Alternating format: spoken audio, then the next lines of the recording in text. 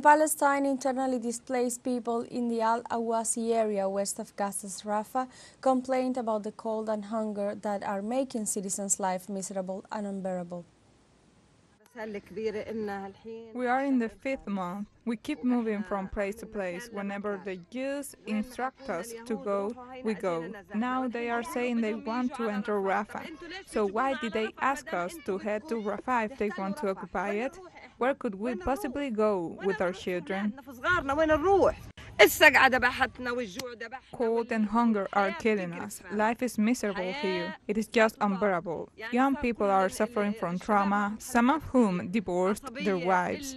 Some of them beat their children due to psychological pressure, and many women began to get divorced here in Rafah.